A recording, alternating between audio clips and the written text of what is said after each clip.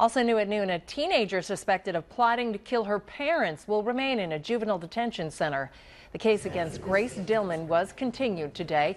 A bind-over hearing is scheduled for August 1st, and that is when a court will decide if she will be tried as an adult. Police say the 16-year-old convinced her online boyfriend to drive to her house. She let him in and then stab her dad as he slept, allegedly because he didn't approve of their relationship. Dillman and hurt.Best are now charged with attempted aggravated murder.